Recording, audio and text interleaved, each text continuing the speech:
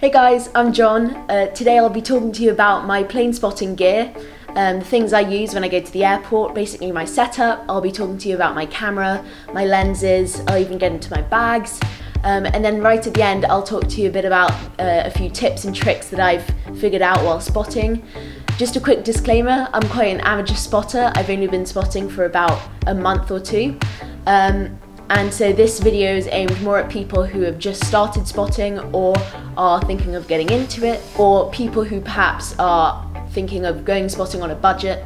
This might be more for you. Also, I will have all the gear I talked to you about, I'll have it linked in the description below, so do check that out.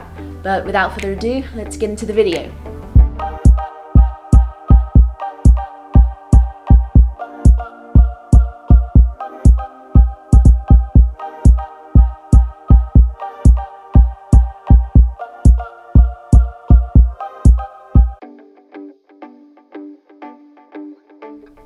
So let's start with my camera. I use the Nikon D5600. It's a brilliant camera. I got it just a few weeks ago.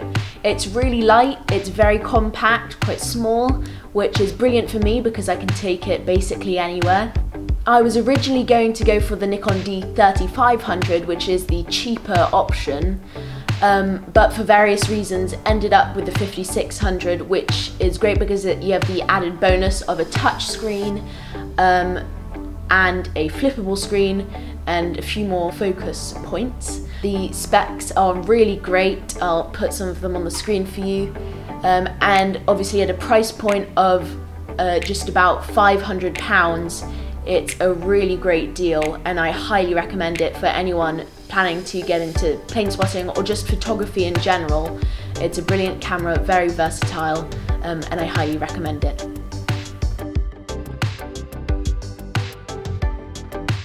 When it comes to lenses, I have two lenses at the moment. I have the kit lens, which came with the Nikon D5600, and that's the 18 to 55mm with VR stabilization. It's a brilliant lens. With Nikon's new design, it's really compact and small, and then you can unlock it to extend it to its usable position. So it only takes up about this much space in my camera bag, and that's the lens I use on a daily basis for normal photography. And then when I head to the airport for some spotting, I use my long lens. So this is the Nikon 70 to 300mm. There are a few versions of this, so I'll put the exact version on the screen now. This does have VR stabilization. It's great, it extends all the way to 300mm, and it's so light and small compared to other lenses in its class that it once again takes up very little space in my camera bag, and it's really light to carry. And it also has an amazing range, up to 300mm. I can catch some awesome shots with this of aircraft when they're even very far away. And having that, extra 30mm, you could say, because some other long lenses only go to 100mm, that extra 30, it does make a difference. So I can catch some wide angle, you could say, when it comes to these long lenses. But it's brilliant, it's really small, really light, great range, and a great price as well. A really important thing to have in your camera gear is a camera bag, because you obviously want to protect all your cameras and lenses as much as you can, and the best way to do that is with a proper camera bag. So I have here the Lowepro Tahoe BP 150. It's a brilliant bag. It's pretty small, but for the gear I have, it's really quite perfect. So if I open it up here, you'll see that on the inside there's one big pocket up here and lots of dividers which are adjustable to what you need. I put my camera here with the kit lens and my long lens just here, and then I can put accessories like spare batteries, lens caps, lens hoods if I need them. I can put that all in here and change this up depending on what I need to bring with me. In here you can put a lens cleaning kit or basically anything else that might not fit in here, or in the front pocket, which is also really helpful. Let me show you. So you can see there are a bunch of little pockets, things for pens, you can even fit an iPad or a tablet in here, a little clip here for whatever you need, and you can basically put all your non-photography items in there. And then there's also a pocket here.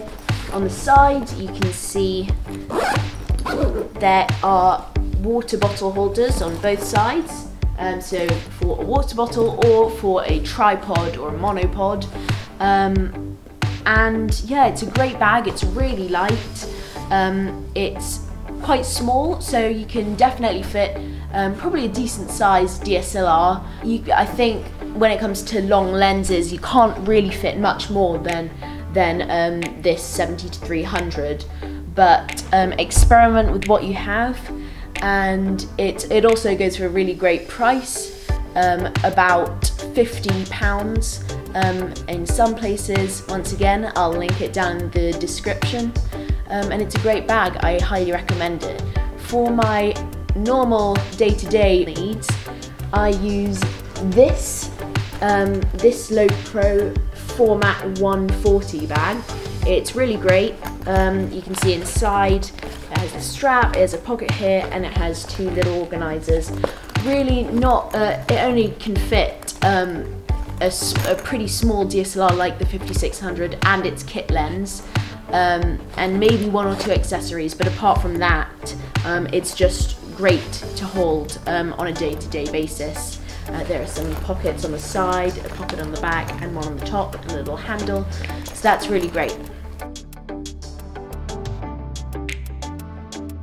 So a few tips and tricks that I've learnt in the past few months. First of all, some things you should definitely bring with you to the airport. Some water. Water is essential. A water bottle you should bring from home. You might not know if there are any vending machines or shops around, but depending on the time of year and where you are, it can get really hot at the airport. And the worst thing is when you're sweating and you don't have any water, so definitely bring some of that. Bring some food. You might be there for a while if you're going to catch a specific aircraft, so you don't want to get too hungry. Definitely bring some form of ID. Obviously in most places plane spotting is absolutely legal, but some people might think it's suspicious, and so you want ID just to be prepared for any situation like that. Some apps and websites that I use and I think are highly recommended. First of all, spottersguide.net is really helpful. It shows you so many spots to go to at many major airports. These are the spots that I go to in Hong Kong, which is where I'm based. And another app, most of you all know, Flight Radar 24.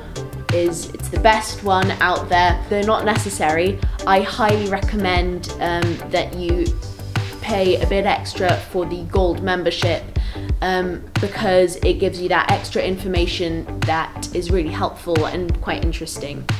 As I mentioned before, I definitely consider purchasing a lens cleaning kit.